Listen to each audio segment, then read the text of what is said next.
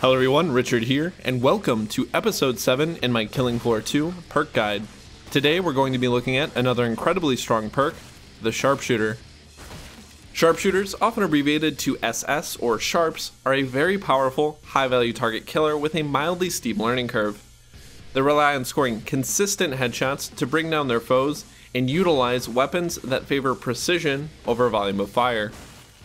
At first, the Sharpshooter can be a bit frustrating, especially as you progress in difficulty, as enemies' heads, especially the more nimbler ones, will become much more elusive.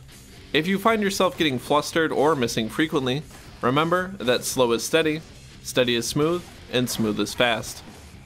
The passive bonuses for the Sharpshooter are pretty straightforward. At level 25, you will get 25% increased headshot damage, 25% reduced recoil, and 50% faster weapon swap speed. Compared to many other perks, the bonuses are minimal, however are only a small part of the picture, as Sharps gain a considerable amount of advantages from their skill tree. In addition, Sharpshooters also have access to arguably the best utility grenade in the whole game, the Cryo or Freeze Grenade.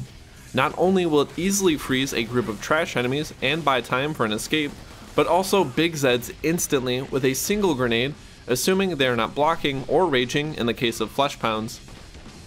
Against the Patriarch, you are also able to freeze him in place as he begins to flee, allowing you to perform an early kill and bypass all 3 of his stages. The starting weapon for the Sharpshooter will be the lever action rifle, which was previously mentioned in the Gunslinger video. For the Sharpshooter, it is a reasonably effective weapon, especially when paired with stability and rack 'em up, allowing you to headshot bloats and husks with a high enough bonus. It is a bit unwieldy against crawlers and stalkers that will appear on wave 2 and beyond, but otherwise works fine as an early game weapon. Remember that like all Sharpshooter weapons, it does have penetration, so be sure to take full advantage and score additional collateral headshots whenever possible. The first tier 2 weapon available to the Sharpshooter will be the SPX 464, a very tactical version of the lever action rifle and chambering a much more powerful 4570 round. Its greater mass allows it to deal over twice the amount of damage than its Winchester counterpart. This extra damage makes it very good at quickly bringing down several medium Zeds like Sirens or Husks, and lets it serve as a good backup weapon for the higher tier options. Despite its nerf since it was added, the SPX is still a very powerful rifle and worth considering, especially later on as a secondary. The next tier 2 weapon, the crossbow, is a bit more situational, and is largely used in conjunction with ballistic shock to stun large Zeds in preparation for a solo or team takedown. In solo games, they do function well, with more nimble weapons as a way to bring down Skrakes and Flesh Pounds. Crossbows are less popular on higher difficulties due to their relatively low damage, heavy weight, and slow reload. However, they do have their uses and pair well with the FAL and M14 in the right hands. The first and only tier 3 weapon for the Sharpshooter, the M14, is arguably the perk's most well-rounded weapon, with relatively large magazines, a clear optic, decent damage with high stun power to boot. While it may lack the absolute knockdown power of a railgun or M99, its ability to handle trash, medium and large Zeds, especially with ballistic shock, makes it an easy pick. Flexibility is a rarity for the Sharpshooter due to the perk's single-minded nature. It also allows you to more frequently score headshots, which means you will generate Zed time more often thanks to the Sharpshooter's level 25 skill. While not the most powerful single-shot weapon in-game anymore, the railgun is still a formidable weapon for Sharpshooters, especially when playing on solo or with only a few other players. It offers 2 firing modes, regular and a special lock-on that will target various hit zones on Zeds. However, this lock-on only deals half the damage of the regular shot, making it less desirable against big Zeds. Lock-on times will vary depending on Zed type, with most taking 0.35 seconds, big Zeds taking 0.6 seconds, and bosses taking 1.1 seconds. At tier 5, the railgun only deals 15% less damage with a much more generous ammo pool compared to the M99. This makes it a great alternative when strapped for cash or wishing to take a more flexible secondary weapon. The newest addition to the Sharpshooter family, the FN-FAL, is another very flexible option in the same vein as the M14. While it does deal slightly less damage and stun power, its larger ammo pool and full auto capability make it an extremely useful weapon against all enemy types. With Ballistic Shock, it is capable of stunning Skrakes with roughly 6 shots to the head and Flesh Pounds with around 10. Despite the FAL taking roughly 50% more shots than the M14 to successfully stun a large Zed, its high automatic fire rate more than compensates for this. The final Sharpshooter specific weapon, the M99 Anti-Material Rifle, is a system designed to defeat lightly armored vehicles as opposed to Flesh and Blood. Naturally, it deals very high damage and under the right circumstances and with the right skills, can even headshot a Flesh Pound with a single shot. However, it does weigh 12 kilograms, meaning that your options for a secondary weapon are few and far between.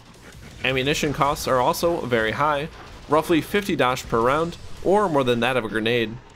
That being said, the ability to penetrate several medium Zeds and instantly snuff the life out of a big Zed makes it a tempting choice if you have a team that can cover your 6.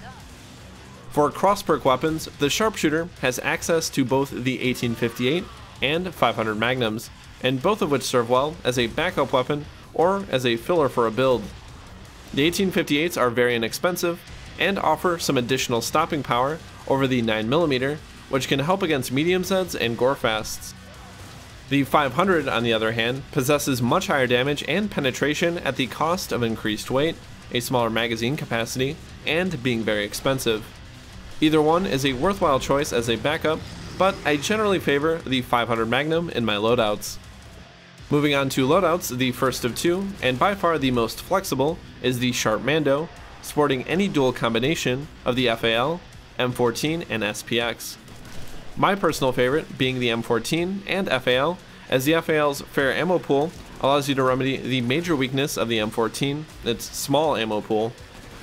For skills, I would recommend running Marksman, Stability or Ballistic Shock, Rack 'em Up, Always Prepared, and Ranger. The choice between Stability and Ballistic Shock will come down to how you and your team function. Stability's increased reload speed and damage make takedowns happen much quicker, but the increased stun power of Ballistic Shock means you can stun lock big Zeds and open up the possibility for a team takedown. I opt for Always Prepared over Deadeye because the additional ammo helps when caught in a pinch or when you are forced to clutch a round, but more importantly gives you an additional freeze grenade, granting you either an additional get out of jail free card or another easy big Zed takedown. Marksman benefits fire rate and mobility, but sharply increases the DPS of the FAL in full auto fire, something that is hard to pass up if you can handle the recoil. Our next build will be a big game hunter of sorts, using either an M99 or an upgraded railgun with a 500 Magnum as a secondary. If you desire a more flexible secondary option, the railgun can be paired with the SPX as well, giving you a more responsive and precise weapon at range thanks to its red dot sight. The skills for the big game hunter are a bit more flexible and will largely depend on what difficulty you're playing on, how many players are in the game, and personal preference. You will take either Marksman or Sniper, Stability, Rack 'em Up or Tactical Reload, Deadeye, and Ranger.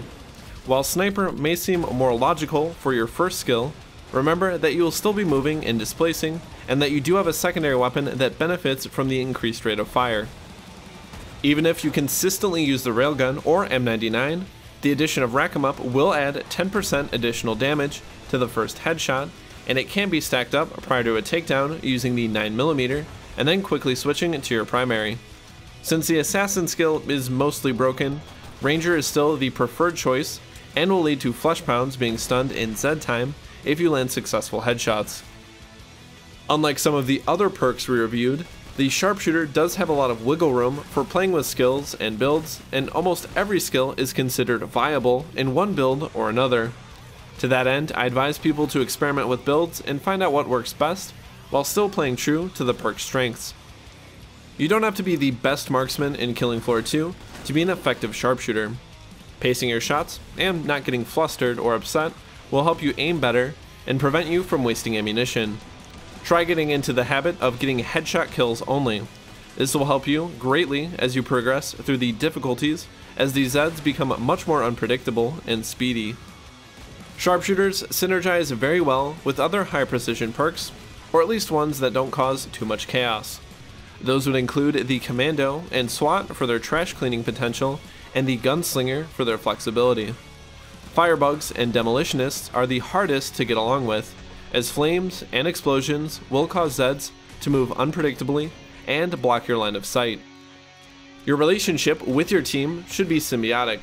Deal with threats at long range, especially the more durable ones, and they should be responsible for dealing with the more agile fodder, like crawlers and slashers. This is in part why the Sharp can be a very frustrating perk to play, as you may never have a clean shot on a big Zed due to being constantly harassed by trash Zeds permeating your team's defenses. Overall though, Sharpshooters can be, and often are, critical components to a team that value control over chaos. Their ability to reliably generate Zed time, dispatch large Zeds, and eliminate all threats from range make them a welcome choice in any team composition. In addition, their very useful grenades allow them to either freeze big Zeds in place, or at the very least, buy time for an escape. Thank you very much for watching. Join us next time when we take a look at the final perk in the Trinity of Control, the Commando. Let me know how you like to play Sharpshooter, as well as your favorite loadout in the comment section below. Also feel free to subscribe so you never miss a guide, and check out my Patreon page if you wish to support me. Thank you again for joining in, but until next time, happy hunting.